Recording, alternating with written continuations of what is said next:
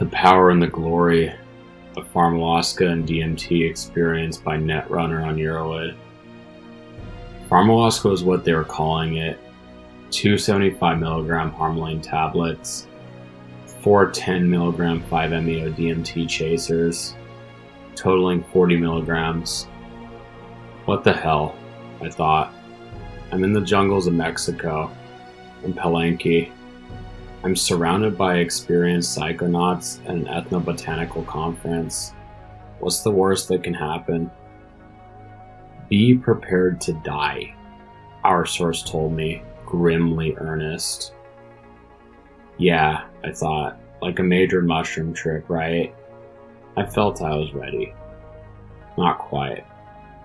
In all, there were 9 of us forming a circle in one of our rooms, with mattresses and pillows laid out for all of us. My brother sat across from me. 2 of the 9 were experienced with ayahuasca and became our leaders. Before consumption, each one of us stated our intent, out loud or to ourselves. Mine was to experience spiritual consciousness. Rather vague, this being my first time with this class of substance. Unsure of how long to wait between Harmaline and 5-MeO, we decided 20 minutes should be plenty. Later we were told the quantities were designed for simultaneous consumption of both the Harmaline and 5-MeO tablets. Some of us took the entire dose, some took half.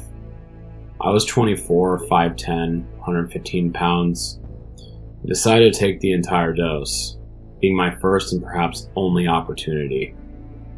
When in doubt, double the dose, to quote Terence McKenna, a well-loved, experienced shroomer.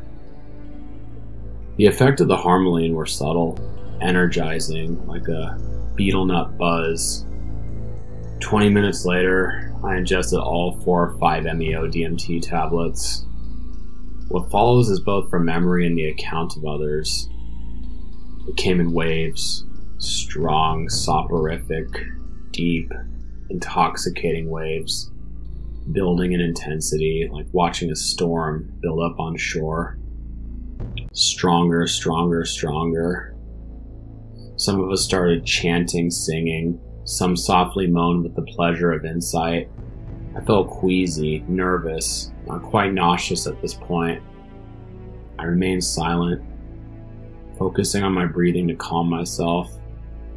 I started trembling, cold gradually warming up, feeling her, the spirit of ayahuasca, calling, wanting to take me. I felt myself slowly giving in, retreating, giving in, unsure of where I was headed. What have I gotten myself into? I asked myself. This was not what I expected at all. This was much, much, much deeper, and unlike anything I'd ever experienced. This was only the beginning. I was soon to learn. The experience had not really fully started yet. I laid down on my pillows and draped my arm over my eyes to block out the candlelight. It was around 11 p.m. when we started. I remained focused on my breathing, staring into the black of my arm, feeling my brain, my mind sink into a warm, absolute void outside my body.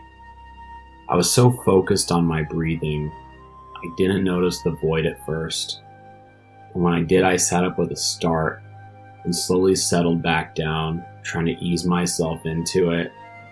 The first waves of nauseousness started to creep up on me, and I increased my breathing rate, deeper, harder, almost to the point of hyperventilation, until the experience had drawn me in even further. I started to sink, and sink through my body, through the ground, my body going limp, numb. My breathing was still strong, hard, almost frantic, obvious to everyone around me. I was losing my connection with my body, and it was impossible to tell if I was breathing enough or too much. My thinking mind, my inner voice began to fade. I couldn't concentrate on words, but rather only abstractions of very deep, complex ideas. I just knew things without thinking them, like ideas were being fed directly to me, from me.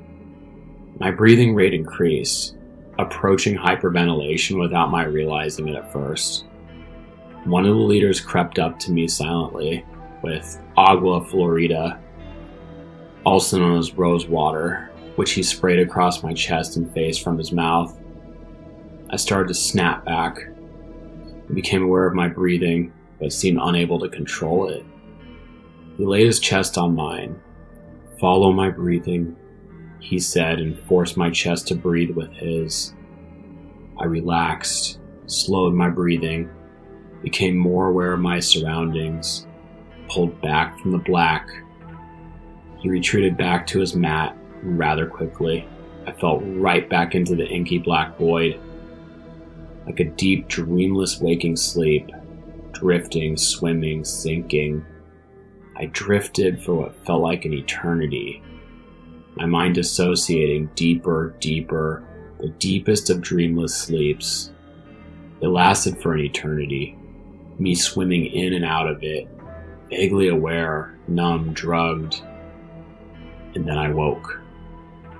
I sat up, and everyone around me was laying down, quiet, still, seemingly asleep. Some stirred or twitched, like coming down from extra shrooms while trying to sleep. It was over. It felt like 4 to 6 hours had passed, and I felt extremely rested, aware, awake. It appeared lighter out. Dawn was approaching, it seemed. There was a slight crackling of energy around me, visual hallucinations of colored points of light in a static textile grid-like pattern, similar but different from shrooms. I looked at my watch. Only 15 minutes had passed. Uh-oh, I thought. That was just the beginning, the first wave. I wasn't quite sure what to do. Lay down, walk around, what? I stood up, and nervous anxiety started to creep up on me. I pushed it away, annoyed at my seeming inability to get into it. Relax. Let it take me.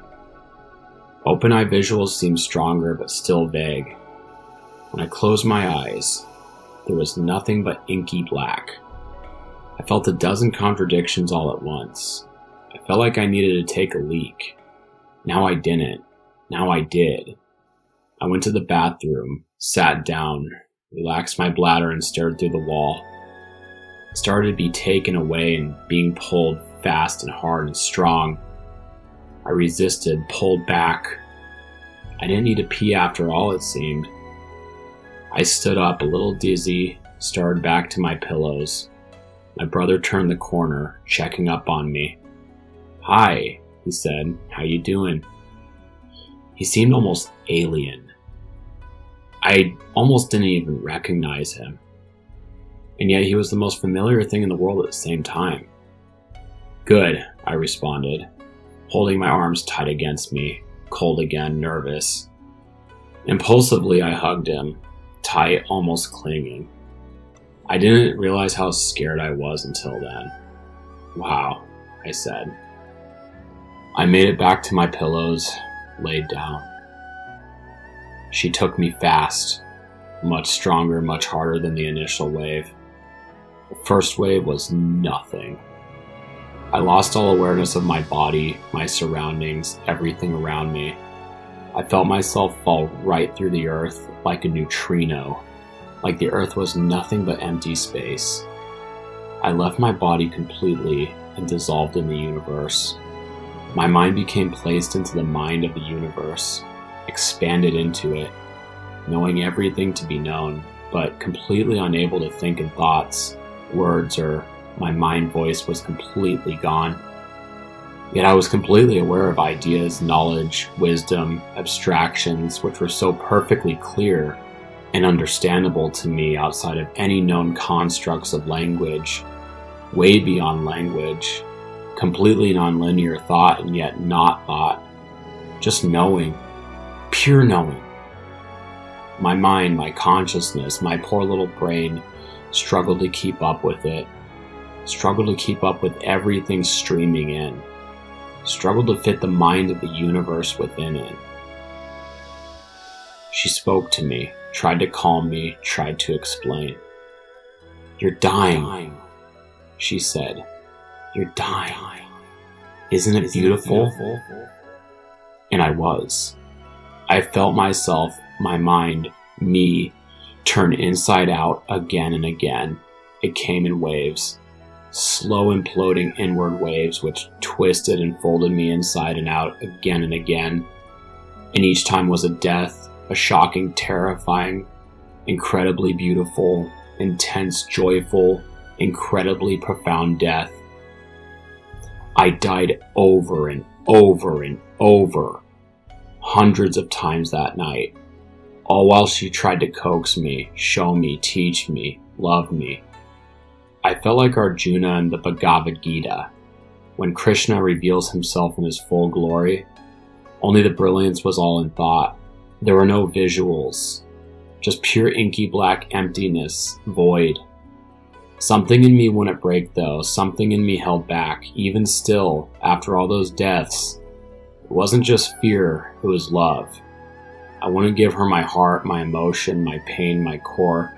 She gently pulled and tugged. "Let go," she said, "just let go." I started to feel my connection to my body again, faintly as if through a dark, shrouded, distant, unreal dream. Completely alien to me. My body started flexing back, but my breathing built in intensity from very slow and very deep to hard, intense, forceful breaths, approaching hyperventilation, seemingly beyond my recognition of control rather than my ability. My body was alien. The physical realm was alien. I couldn't cope with it. I opened my eyes. I sat up sharply. I gasped. Everything seemed alien, but not because I didn't recognize things or people. It was as if I was seeing everything for what it really was, rather than how I perceive things as a human with human senses. Everything spoke to me on a different level. I started to panic. The physical realm was alien, my mind was alien, there was nothing of comfort. Nothing I recognized as real and true as I'd always known them. I jumped up and accidentally stepped on someone's foot. Empathy washed over me in waves. I couldn't stop apologizing. The owner of that foot took one look at me and gave me a hug, asked if I needed anything. Speech, words, ideas.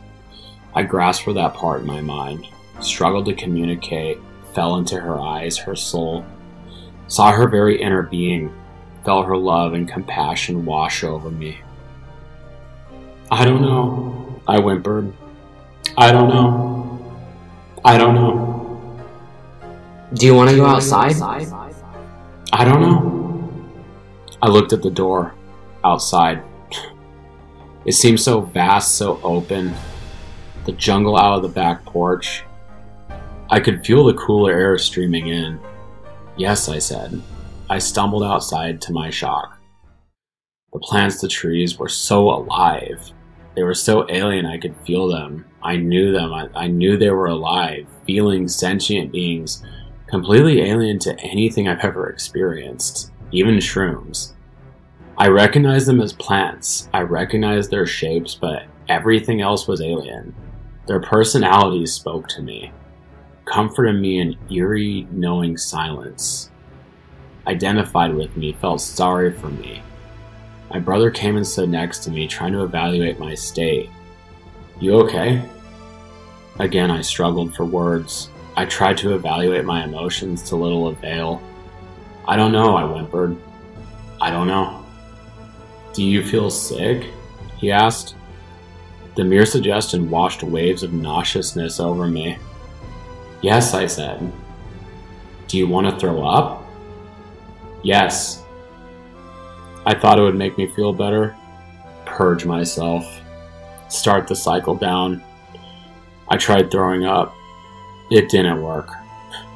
"Put your finger down your throat," my brother softly suggested. I put what felt like my whole hand down my throat and retched over the railing into the forest.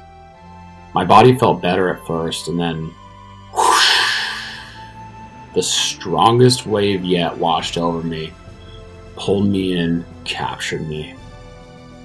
I was in purgatory, stuck between the physical and mental realm, not comfortable in either, afraid of both. Please, I whimpered. Please, please, please, please, please. By this time, everyone started gathering around me. I looked into each one of them, supplicating with a please. At first whimpering and then stronger and stronger, more and more forced. Please, please. They formed a tight circle around me, hugging me in turn, trying to figure out what I needed, how to help me. Please what, dear? Please what? The question perplexed me. I didn't know.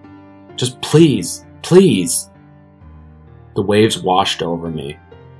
My body went limp after each passing one, and after each one I would stand rigid and force a please, more and more insistent.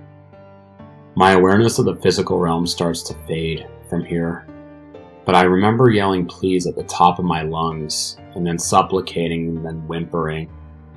How can I live knowing what I know? How can I live feeling what I felt? How can I live seeing what I've seen? How can I live? How can I live? I don't remember saying all of this. It was just related back to me afterwards. I felt like I was pulsing, throbbing, glowing with energy. My gaze stared through each person with fierce intensity. I looked through each person. Only a few held my intense gaze, looking through them, literally feeling my ability to pull them into me, into the intensity of my experience. Some started pulling away as I pulled them into me. I could feel their anxiety as they realized, felt what I was going through, where I was. Do you want to lay down? They asked me. They motioned to my pillows. I looked at my pillows uncertainly. It seemed comforting. I started to relax and let them start to lay me down. Another imploding wave of death washed over me as I let myself relax and sink into it. No, please! I snapped back to rigid attention, exhausted with the extreme physical and mental exertion it required for me to maintain a connection to the physical realm. I started clinging to some of them, wrapping my entire body, arms, and legs around them, especially the Rosewater leader. He seemed to be the only one to know how to respond, strong enough mentally to contain me. He forced me to stand on my own, forced my arms at my sides. I threw some scornful pleases in his direction, but he didn't flinch. My body would go completely limp in waves, pulling me back in, and he shouted at me, "No, no, no, no." He forced me to remain standing. He became stern but warm, full of love and compassion. The others backed off, only catching me if I started to fall. It was just me and him in the standoff. Please, please, I directed at him. A wave would wash over me and I would start to fall, then jump, stamp, force myself to attention, hold my chin up proudly when I was able to stave them off. Please, I directed at him again, proudly. He comforted me. This is you, he said, touching my chest. Feel the power. This is you. I would start to go limp. No, this is you. This is you. Feel your power. Feel your power. I stamped the ground again with my feet, looked up. I was mentally exhausted, absolutely exhausted, barely clinging on. I've seen you before, he said. I know, I thought in my state. I know you all. I am you. I know you, he said. I've seen you before. The others started murmuring in agreement from behind me. You look Christ-like, he said. I accepted it without question. It was obvious to me in my state I was Christ. I was God. The energy, the confidence, the power, the love in me began to surge. I felt it expand around me, encompassing everyone. It became very quiet, very still, just me standing there, breathing, pulsing, glowing. I let my guard down. I relaxed my shoulders, my body slightly. I was regaining control. I was becoming me again. I breathed the biggest, deepest, most comforting breath of my life. "Thank you," I said to my leader. "Thank you." I turned to each one. "Thank you." "No, thank you," the leader said to me, as I noticed each one of them started to come down, relax, and breathe. "The power of ayahuasca was definitely with you tonight, my friend," he said, relieved to have me back. For those moments, they had become me. They were me. I had them trapped in my attention, in my mind. Every one of them a vivid picture in my mind, and I could feel myself letting them go one by one. I hugged them all. 2 or 3 hours had passed. They walked me outside to the front this time, and under the moon, under the stars, was a megalithic rock garden. The igneous rocks seemed perfectly arranged in a perfect harmony to each other, pulsing with energy, alive, knowing, watching, greeting me. I walked around them in circles, slow, slow circles, greeting each one, blessing each one as I passed by. Everything I saw I blessed internally or with a thank you.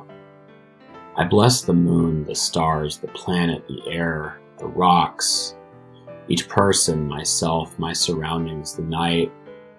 A few stayed with me, watched me quietly, followed me, caught in my spell. I would inscribe circles around them, each in turn, as I circled around the rock garden. Circles, circles, circles, first one way, then the other. I felt so calm, so peaceful, so beautiful, so alive. I sucked the life energy of the air into me. I could feel my blood capture it. I could feel it course through my body. I could feel it being released. I could feel the energy flowing through me. I could hear the energy flowing through me. I basked in my own internal fire, remembering all my college science, religion, philosophy lessons, knowing them, realizing them, feeling it all happen, feeling it all make so much beautiful sense and harmony. There seemed to be rising commotion coming from inside. Eventually, slowly, I made my way back in.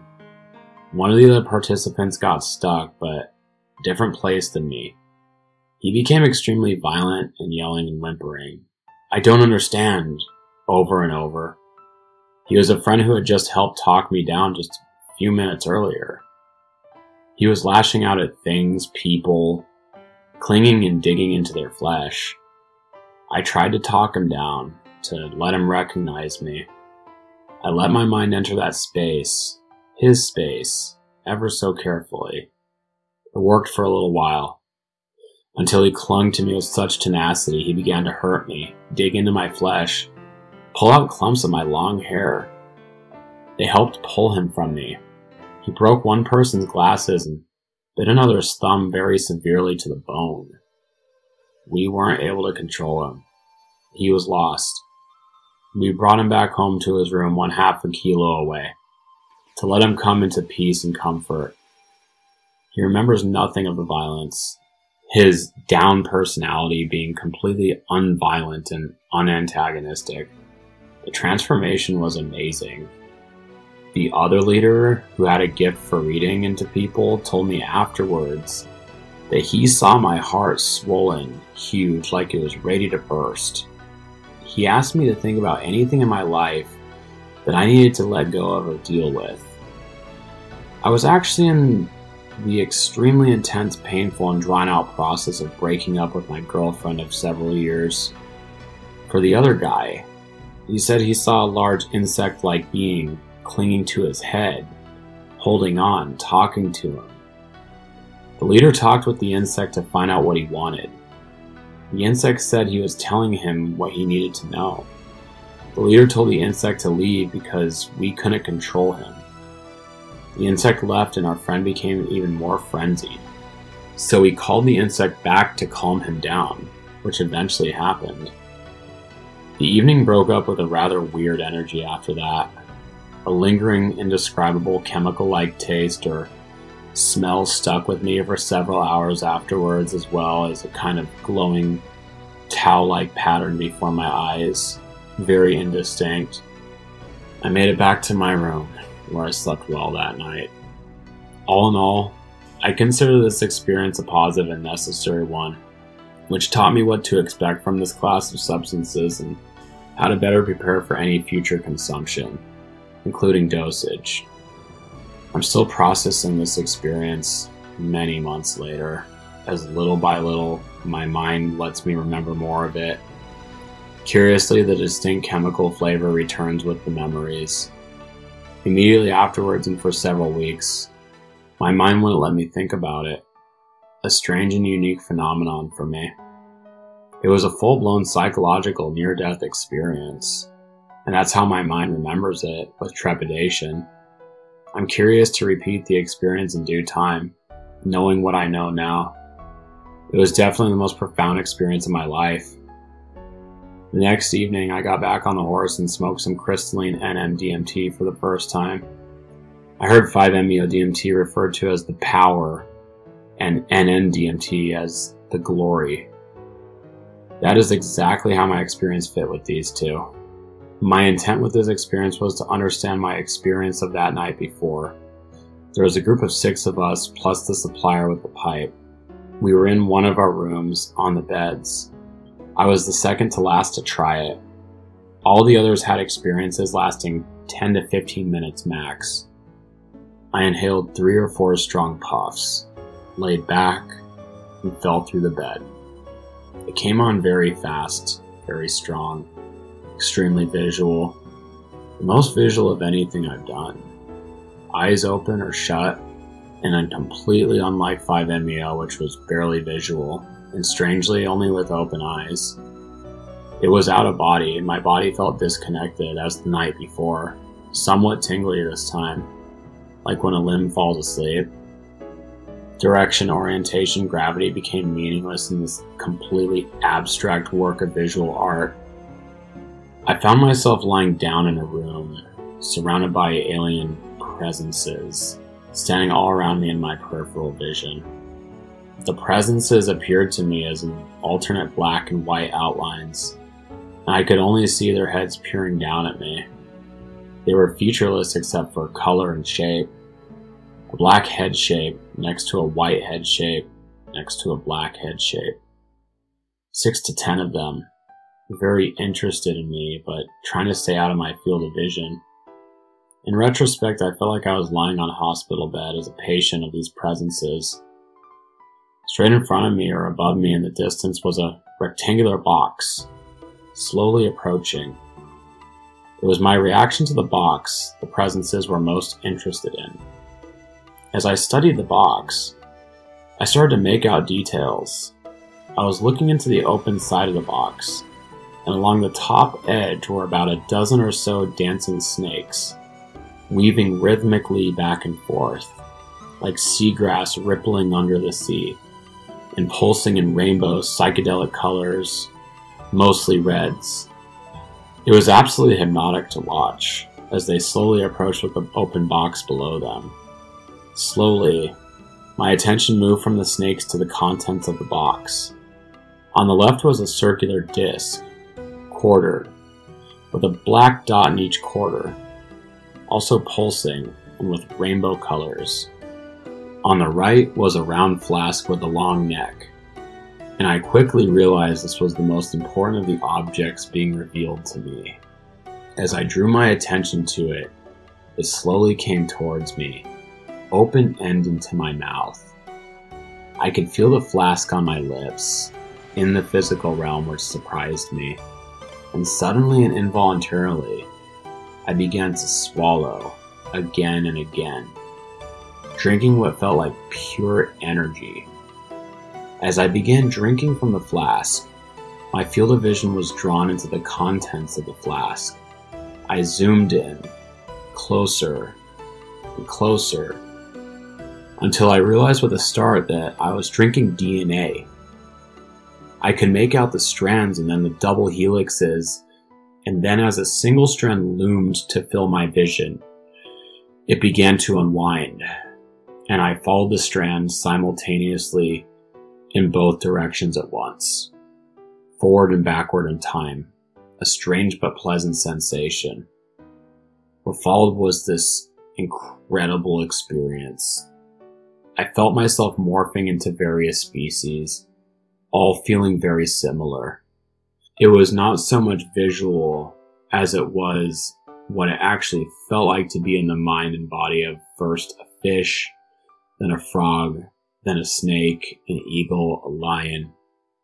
I was experiencing the unfolding of life itself, as I had realized the night before and on other trips and meditations, that the story of life is not one of simple chance and contingency influenced so much by natural selection, as we observe in the greater physical realm, but rather it is directed by a simple life force of pure energy, which operates on the smallest of conscious, sentient levels, down to the very molecules, atoms, even quarks, and smaller, where matter and energy blend and are really one and the same. All of it is conscious. The entire universe is conscious and connected at every level and every size. And we are nothing more than manifestations, physical packages, containers of that pre-existing, everlasting, all-pervading consciousness. DNA strands are nothing more than books, physical mnemonics, stable energy forms of ideas and patterns that worked and are written, saved, and read back by this all-pervading life force. Working patterns of DNA are not simply selected by pure chance, as classic evolutionary theory would have us believe. It is being written and directed by something much greater, much more pervasive, and much more subtle than we've ever till now supposed. And this all-pervasive awareness is finally being realized in the West through quantum mechanics, evolutionary theory, mythology, psychology, synchronicity, and most especially, psychonautics. But I digress. Slowly, my field of view returned back from the contents of the flask, back out to the snakes, approaching ever closer until I realized they weren't just snakes but sharp scythes, lashing out at me, cutting at my chest, my heart, dancing ever so rhythmically, gently but necessarily, telling me to let go. Open my heart, let go, let myself free. I opened my eyes. The room was nothing but paisley patterns and paisley people. My body was somewhat tense. I closed my eyes again. The snakes were gone. I couldn't see the presences, but I knew they were still there, watching me, protecting me. In the distance, a different presence began to approach me. A large, red, demon-like creature with knobby, bulbous head and bulging arms and fierce but non-hostile eyes. His right arm and hand was outstretched, reaching for my head. He gently reached through my flesh, my skull, and gently palmed my mind, like a blanket wrapped around my brain. Then he faded into dozens of eyes, peering, turning, twisting, watching, which in part slowly faded into darkness.